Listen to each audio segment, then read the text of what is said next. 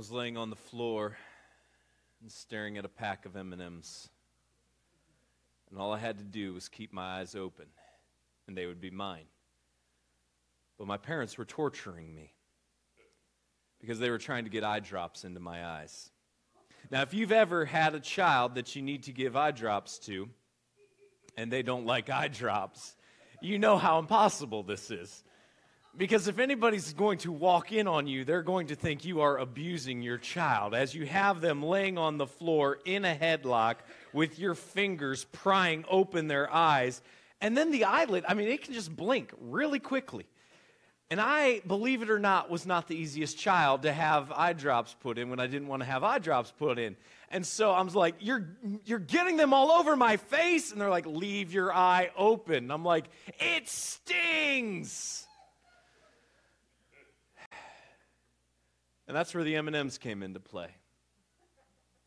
They're like, if you leave your eye open, we'll give you M&Ms. But at some point in your life, like M&Ms just don't cut it anymore, right? Like when you're 2 and you're 3 and you're getting potty trained, yeah, I'll go, give me an M&M. By the time you hit 5 or 6, you're like, one M&M, been there, done that.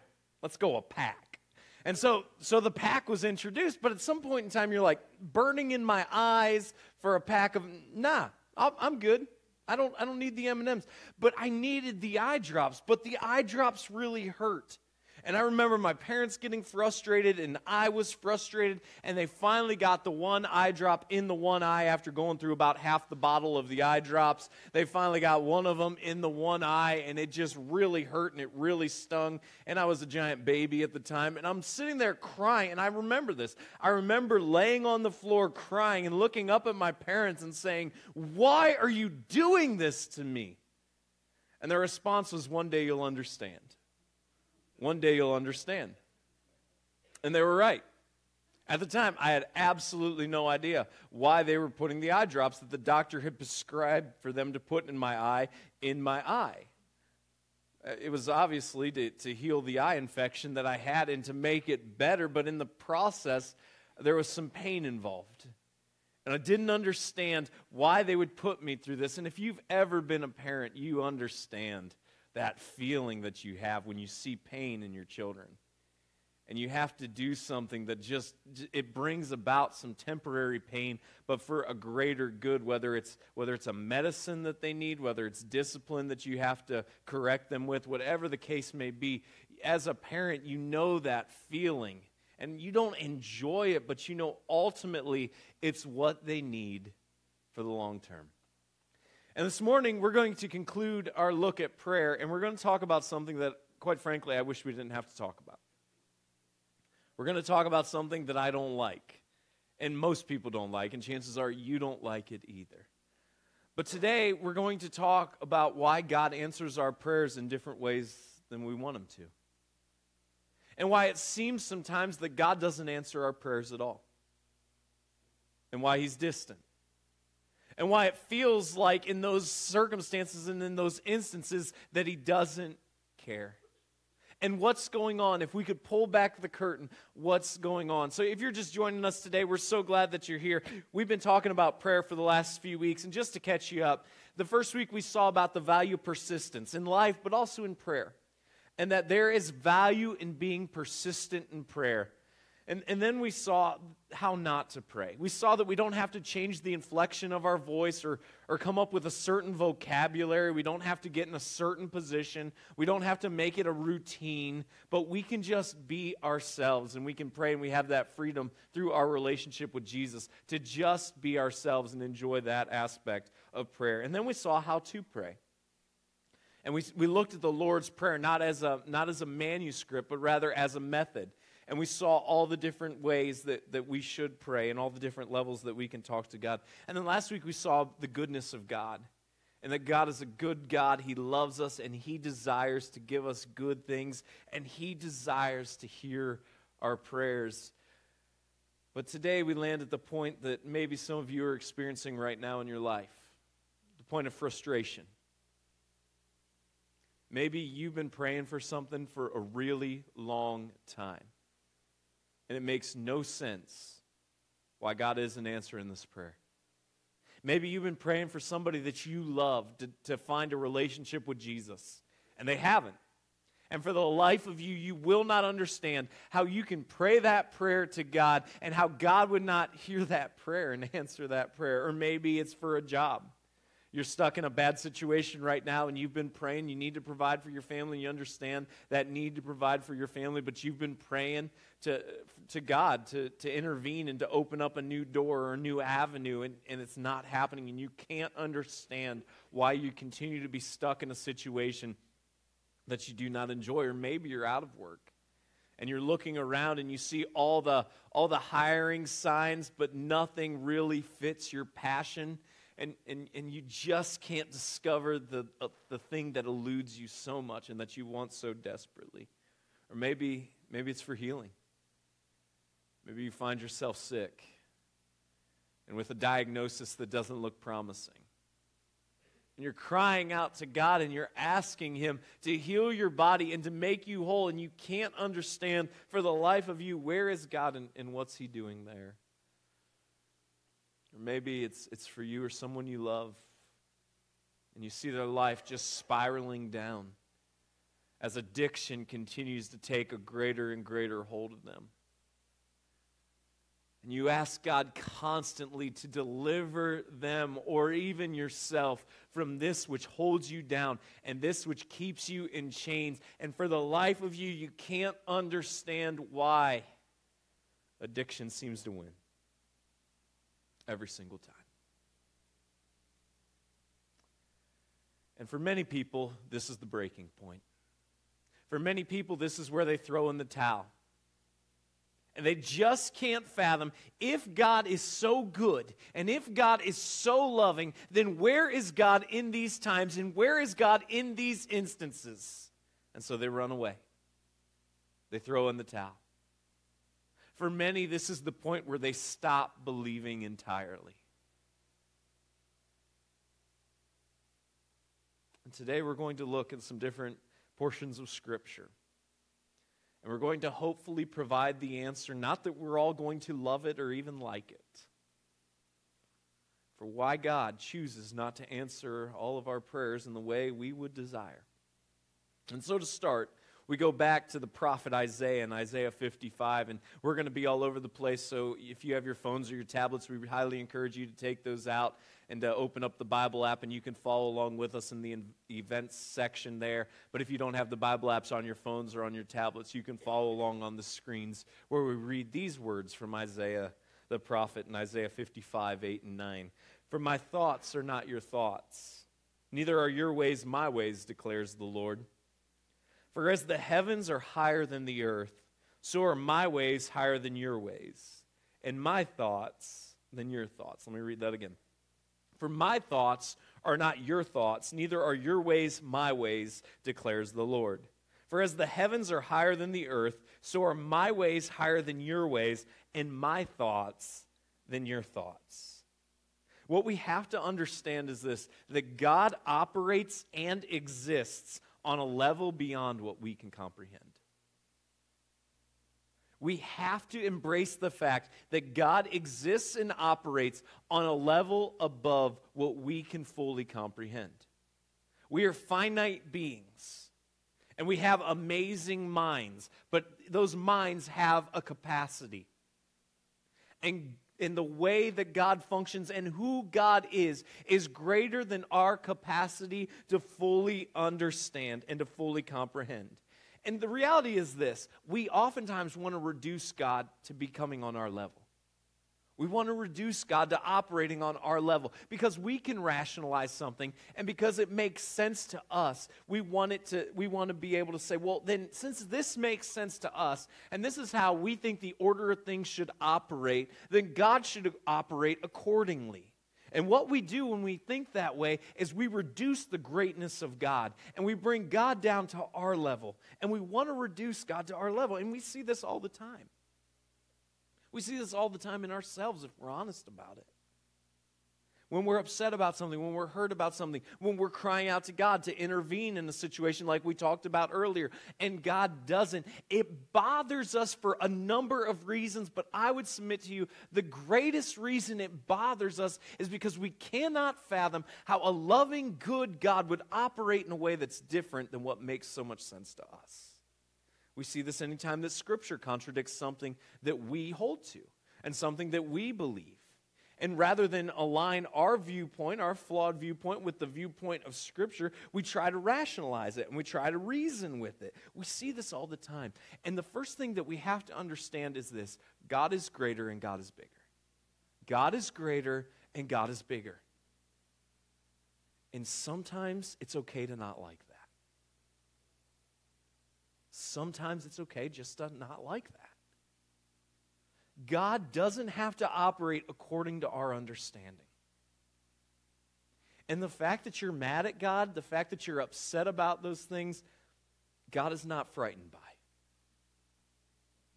God isn't scared by your dissatisfaction.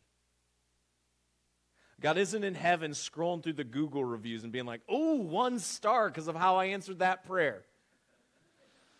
Really worried what that's going to do for my reputation. All right? So I'm just going to invite you, if you're frustrated at God, if you're mad at God, rather than letting it boil over, rather than throwing in the towel, just own it. Embrace it. And work through it. God is not frightened by your dissatisfaction. But understand this: God is greater than you. And there are going to be some times that the thoughts of God and the ways of God operate beyond our ability to comprehend. For as high as the heavens are above the earth, think about that. We can't even fully explore outer space. With all the technology and all the developments we have, we still can't make it to the outer reaches of space. And God says, for as high as the heavens are above the earth, so are my ways greater than your ways, and my thoughts higher than your thoughts. So the first thing we have to understand is God is bigger. And He doesn't operate according to our understanding. But that's not the only reason that God doesn't answer prayers in the way that we would think, or it seems like our prayers are going unanswered. And so next we look at James 4, 2 and 3, where we read these words. You desire and do not have, so you murder.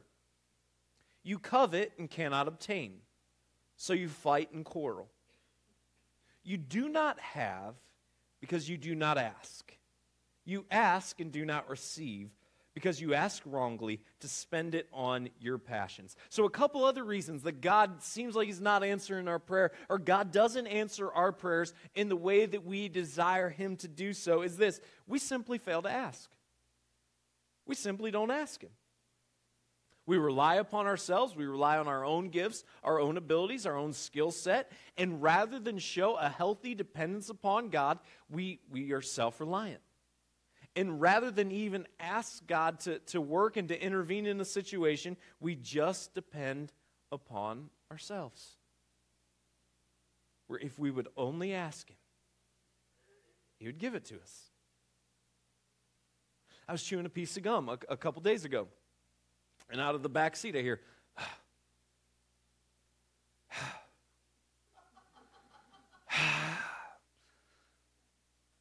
At this point, it's just like kind of a game, all right? I'm probably a bad parenting moment, but at this point, it's just like, how many grunts am I going to get before they finally say something? And then after there's silence for a minute, I'm like, all right, I'm just being a bad parent. I'm like, what's up? Can we have some gum? Yeah, no problem. And so I gave him some gum. I didn't know they wanted gum. I had no idea. I was just chewing a piece of gum, driving along. Now, I wasn't necessarily thinking when I put a piece of gum in my mouth, maybe I should turn around and offer, but I was just chewing a piece of gum. It's not that I didn't want my kids to have gum. It just wasn't on my radar. As soon as they asked, I had the gum. I turned around and I gave them the gum. Now, I'm a flawed parent. I get it. I'm a flawed person. God has a much bigger understanding than I do. God knows what we need before we even ask for it, as we've already seen from other verses. But sometimes, James 4 tells us, we don't have because we just don't ask. And what's our response to that? We get angry. We start to rely upon ourselves, and then it doesn't happen. And we get angry. And then rage and bitterness comes and it fills us up, and it's merely because we never stop to ask. Think about that. And then the other side of the coin is sometimes we ask and we don't have. And the reason that we don't have it is because our motives are all wrong. God sees our hearts. And the most dangerous deception in this world is self-deception. That is the most dangerous deception in the world, and we all can succumb to it very easily because we can rationalize really simply. And self-deception is incredibly dangerous. And maybe the reason that we don't have what we're desperately seeking is because we're asking with the wrong motives, and we're asking for the wrong purposes.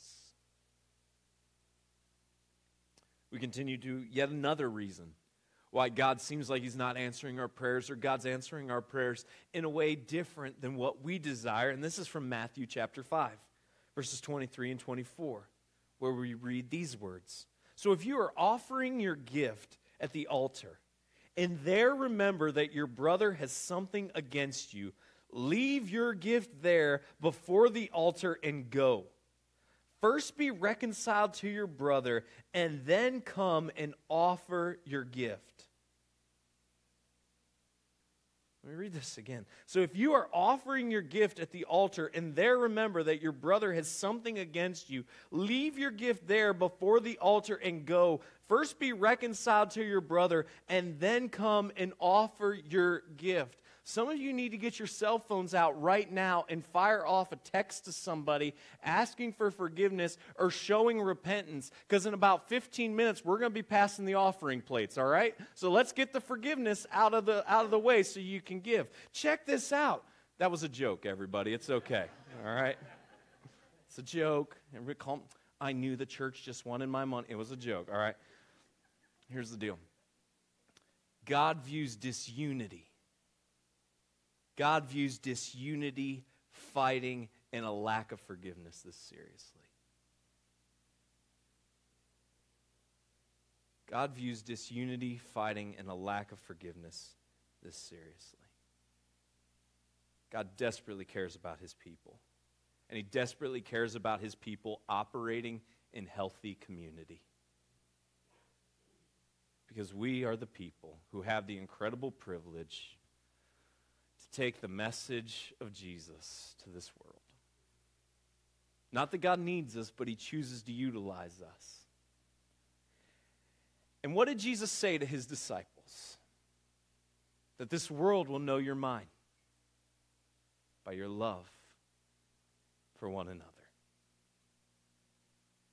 Here's the deal. At Lakeside, we're not going to agree about everything. We're a group of diverse people with diverse passions, with diverse life skills and backgrounds. But we're a community. And we come together to operate as one with the shared value and the shared belief in Jesus. That is what unites us. And that's bigger than any political agenda or political affiliation. It's bigger than where you were born. It's bigger than what team you root for. Yeah, Chicago Bear fans, Viking fans, just kidding, who would root for the Lions? But Bear fans and Viking fans, you are welcome here. You are welcome here. Lion fans, we'll pray for you, all right? But you are welcome here because the cause of Jesus is bigger than anything else. And we're not going to get sidetracked by all the things that that can divide us. And here's the deal. This is how important unity is to God. That if you know that there's tension with you and somebody else, you go deal with it before you worship God. Because it's a barrier in your life with your relationship with Jesus. Now, does this mean that every situation and every relationship is going to magically be reconciled? No. In fact, we've talked before that forgiveness is different than reconciliation. But what it does mean is you've got to let go of the grudge and you've got to let go of the hate. So if you know that there's a problem and it's not been forgiven and it's not been discussed, he says, let go of that. Go deal with that problem. Go deal with the disunity. Go deal with the fighting. Go deal with the lack of the forgiveness before you come and worship. One of the reasons that God isn't answering your prayer may very well be that there's tension. And that there's wrongs that need to be forgiven, need to be repented. Because God really cares about His people and how they operate in community. Isaiah 59, 1 through 3 tells us this. Behold, the Lord's hand is not shortened, that it cannot save, or His ear dull, that it cannot hear. But your iniquities have made a separation between you and your God, and your sins have hidden His face from you, so that He does not hear. For your hands are defiled with blood, and your fingers with iniquity. Your lips have spoken lies. Your tongue mutters wickedness. Sin separates us from God. Now, Jesus came and He paid the price for our sin. And when Isaiah was written, we were looking forward to that sacrifice of Jesus. And we were looking forward to the hope that Jesus would usher in when He died upon the cross for our sins. And 3 days later rose again so that our sins could be forgiven and our relationship with God, whom we have rebelled against, could be restored. And that restoration happens within the work of Jesus. But when there is sin that rules and reigns in our lives, we are at odds with the holiness of God. And yes, the price of our sin has been paid. And yes, the blood of Jesus covers all sin, past, present, and future. The second you commit your life to Jesus, embracing His sacrifice on your behalf. But the reality is sin always separates from a holy God. And this isn't an issue of your salvation, but what it is it's an issue of God's favor in your life.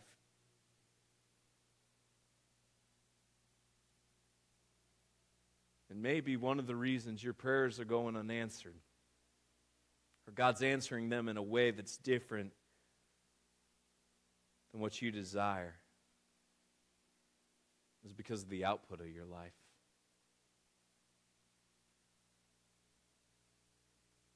God is not going to fully bless a life that is lived in defiance to Him.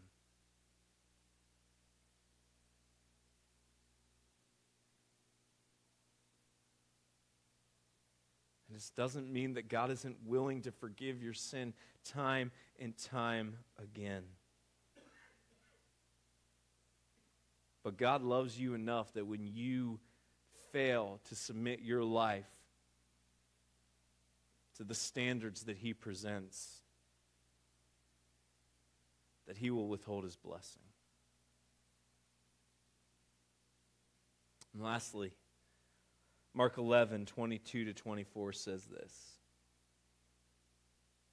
And Jesus answered them, have faith in God.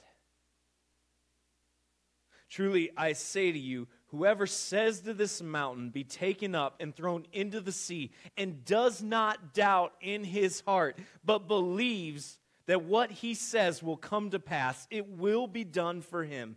Therefore, I tell you, whatever you ask in prayer, believe that you have received it, and it will be yours. And maybe the reason it seems that God isn't answering your prayer, or that God's answering your prayer in a way different than what you would want and desire, is you just don't have the faith.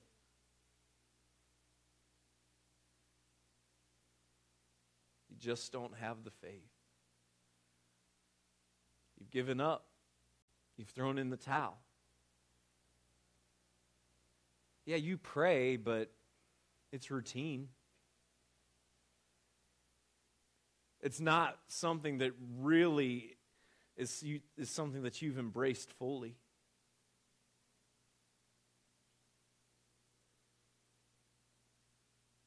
It's going through the motions.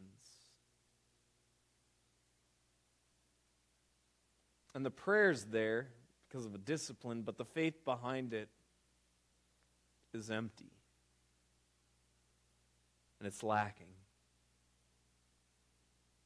Truly I say to you, whoever says to this mountain, be taken up and thrown into the sea, and does not doubt it in his heart, but believes that what he says will come to pass, it will be done for him. And so maybe there's just a lack of faith. So if your prayers are unanswered, understand that God may have another plan. That you don't ask, really.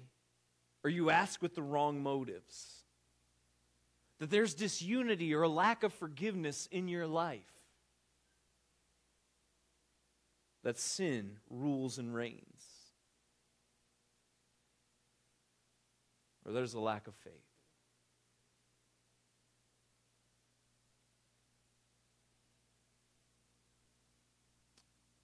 In January of 2018, I started praying really, really hard. The church I started with a handful of other people, and I absolutely loved, had hit a really rough patch. Not in terms of the mission, not in terms of the people that we had, but in terms of our biggest supporters.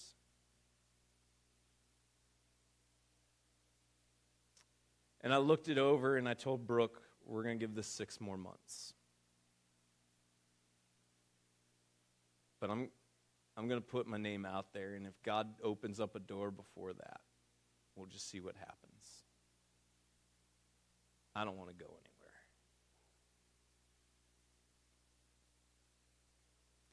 For the next 100 days, I prayed harder for that than probably anything in my life.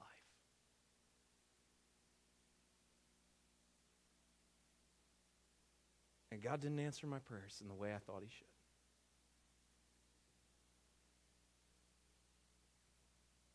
I'm like, what is going on? Where are you? What are you doing? I'm praying for you to bless a church. Like, of all the prayer requests, God, you get in the history of time, like, this should be a no-brainer. This should be a really easy one. What are you doing?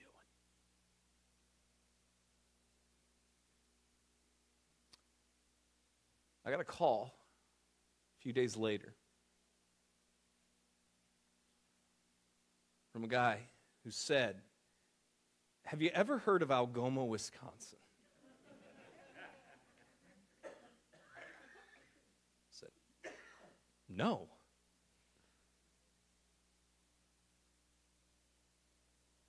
So there's a church you might want to take a look at. I'm like, nope.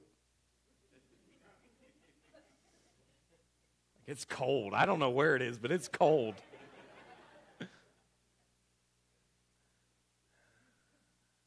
I talked to one of my best friends. He's like, dude, have a conversation.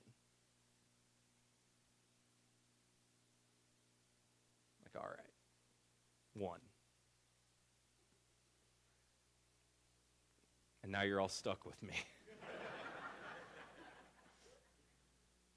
This week, you say that now. This week, that process took 4 years off Ray's life, and now he's shouting amen. This week, my wife and I were talking. She said, I just feel like we're in a really good place.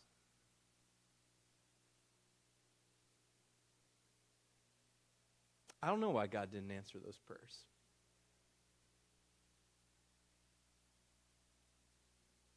Here's what I know. I had no idea about Lakeside. I had no idea about each and every one of you. I had no idea about Algoma. I had no idea what God was up to.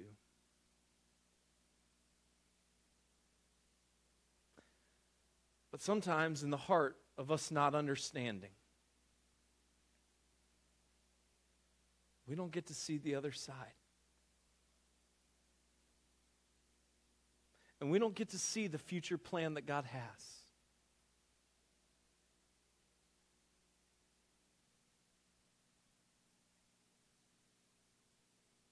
And I can just tell you from my circumstance and my situation, trust Him. Trust Him. It's not going to all make sense at the time.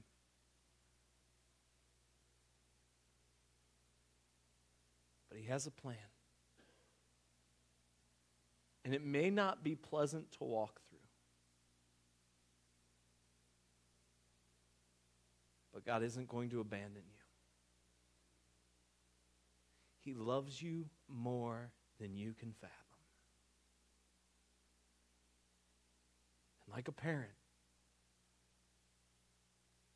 sometimes He has to put His kids through things that aren't pleasant to walk through to accomplish a purpose greater than what they can see.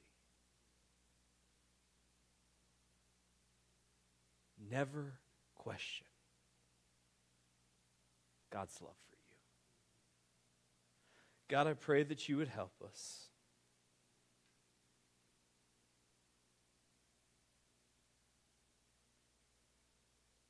I pray that you would help us when we're given answers we don't like.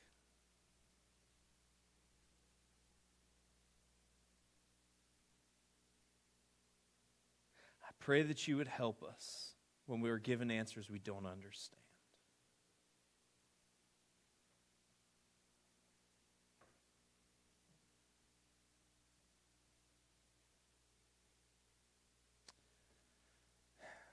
God, help us understand that you're bigger than us. That your ways are not our ways and your thoughts are not our thoughts. God, help us end our self-dependency and help us just to ask you. And God, help us search our hearts and our lives for motives. Make sure they're the right motives. God, help us make sure that as far as it is for us, that we live at peace with everyone. And God, that people look at us and they see our love for you by our love for one another. Help us confront sin in our lives. Repent and strive to do better. And God, help us have faith in the times it seems you're distant. In the times we don't understand what you're up to. Let us pray with faith and dependency and expectation. God, we love you. Thank you for loving us. And help us make prayer a practice of our lives. Work in us, through us, around us, and in spite of us, we ask. In your Son, Jesus' name.